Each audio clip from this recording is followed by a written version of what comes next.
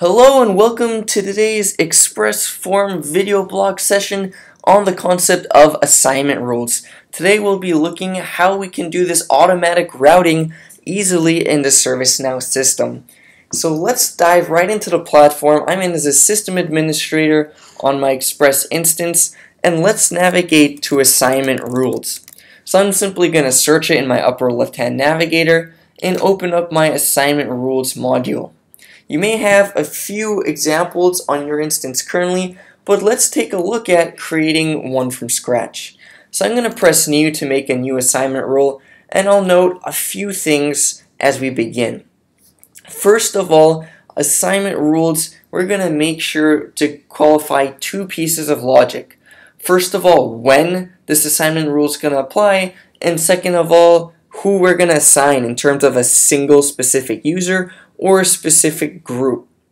We're also going to go ahead and define the order in the system. So the one with the lower order will be running first. So we're going to go ahead and maybe let's say we want to do an assignment rule here for software incidents. So we can specify anytime what table we want this assignment rule to run on. So in this case, I've got not only tables I've created by my own, but also the tables you're provisioned with, such as incident, problem, change.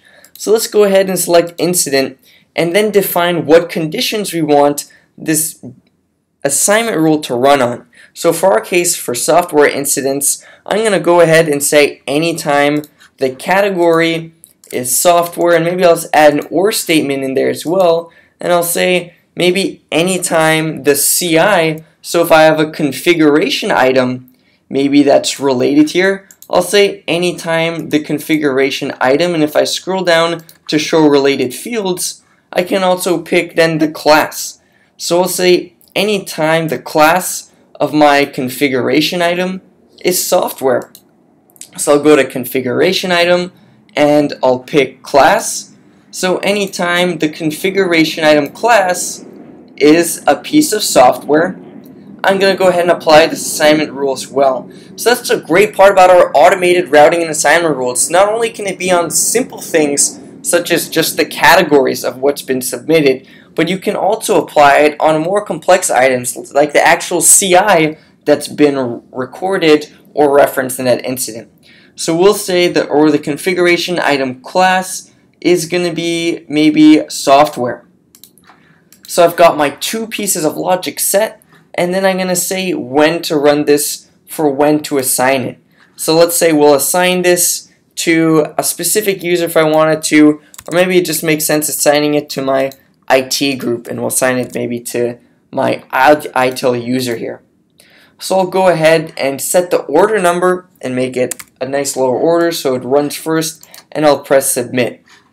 So when I come back into system here and create a brand new incident, for example, so we'll go to create new, and let's say I simply didn't select a caller, I left the category maybe to none, so we didn't select a category, but I selected a CI that's a piece of software, like this Abacus client, and maybe need software update help.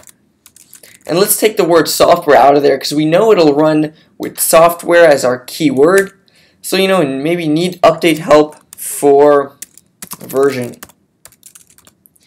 And I'm simply going to go ahead and submit this then in the system. So we can see saving, we'll submit it, and we'll see just like that, my assigned to switched to the ITIL user, and my assignment group is the IT Information Technology group per that assignment rule logic we set up for my configuration items class, then dictating who I'm going to assign in the system. So I hope today's explanation on setting up assignment rules and how easy it is to set them up sort of provides some clarity into what we can do with the process. If you have any questions or future requests for topics to be covered, please leave those in the comment section below.